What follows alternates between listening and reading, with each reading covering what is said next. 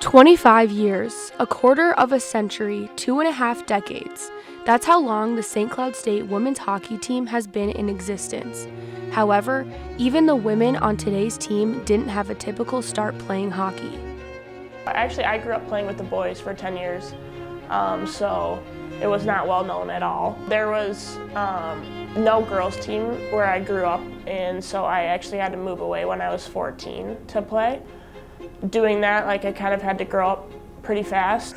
I was 14, I was playing with grown-up women. I started playing hockey, we had about 3,000 female hockey players in the whole country, and I think we got it up to 5,500 in a 10-year period of time, so it's a slow process. Playing on boys' high school team was obviously challenging. Even own teammates, had lots of teammates, whether it was cheap shotting me or make sure that they completed a full hit on me just because I was a girl going for their spot. Women's sports, specifically women's hockey, has definitely grown over the years. Progress that was paved by the grit, strength, and dedication from previous generations. I love to see all sports, women playing sports, growing and to be a part of that, and just the growth and opportunities for little girls all over the world. It's great to see, and I want to really do anything I can to help because hockey has just been everything in my life. So it was something special to become a women's hockey player and play with a bunch of girls and just give them someone to look up to. There's not many that do it, and being with your teammates through it all, it makes it a lot easier to grow the game. There are 36 Division I women's programs across the country that awards nearly 1,000 women the opportunity to lace up the skates and compete in a sport they love.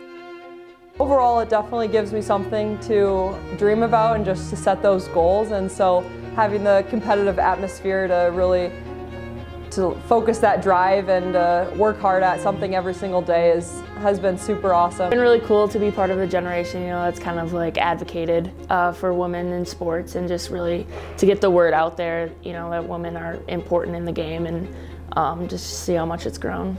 Of the 36 collegiate teams, nearly half are led by female head coaches, and a majority of the ones led by men have strong women assistant coaches like Mira Yelashuo and Janelle Sergey here at St. Cloud State.